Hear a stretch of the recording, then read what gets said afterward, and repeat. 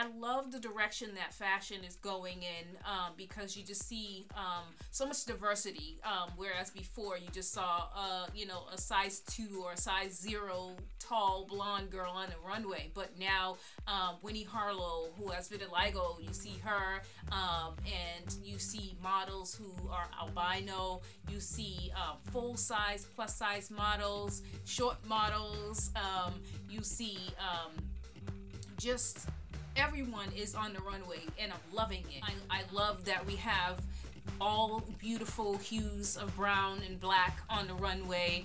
I'm just loving the movement that's happening in fashion, and I think it's just gonna continue to go in that direction. I think the standard of beauty is starting to shift and starting to be more inclusive, and starting to show just the wonderful melting pot that America is.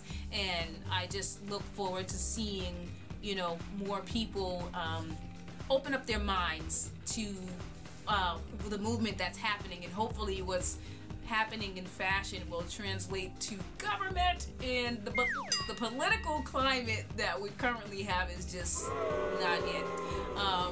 I want to see, you know, more people open up their mind and start to be more accepting of others that may not be like them. And it just makes for a better world when we love each other, you know, and we embrace each other. Not saying that, you know, you have to be just like someone, think like someone, or act just like someone, but just be able to appreciate the differences that that we all share, because at the very basic level we are all human, and we want the same things. We want to be safe, we want to be happy, we want to be loved. There's so much division out there, and it's unbelievable. And I just, you know, I just hope that people heal and know that even though we might not speak the same language, we might not look the same, we might have, you know, different levels of income, or, you know, just whatever the differences are, I hope that people can reconcile those differences and